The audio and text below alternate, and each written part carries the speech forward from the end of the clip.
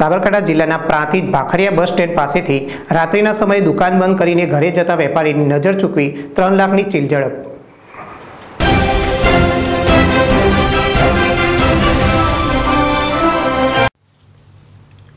પ્રાંતિજ નિર્માણ કોમ્પ્લેક્સ ખાતે આવેલ કરિયાણા અને વિમલના જથ્થાબંધ વેપારી અનિલકુમાર લગારામ ખૂબચંદાણી સિંધી કે જેઓ પોતે રાબેતા મુજબ દુકાન બંધ કરીને એક્ટિવા ઉપર પોતાના ઘરે જઈ રહ્યા હતા। તે સમયે પ્રાંતિજ ભાખરિયા બસ સ્ટેન્ડ પાસેથી પસાર થઈ રહ્યા હતા।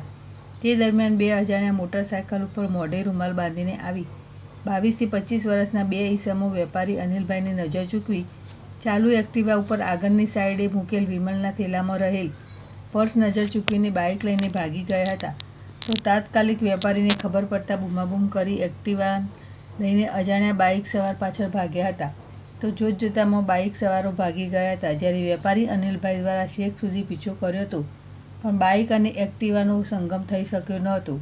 તો આ અંગેની જાણ પ્રાંતિજ પોલીસ સ્ટેશનમાં કરતા પ્રાંતિજ પોલીસે અજાણ્યા 2 શખ્સો વિરુદ્ધ ગુનો નોંધી આગળની શોધખોળ હાથ ધરી હતી અને વેપારીની ફરિયાદને લઈને IPC કલમ 378, 114 મુજબ ગુનો નોંધી આગળની તપાસ હાથ ધરી છે।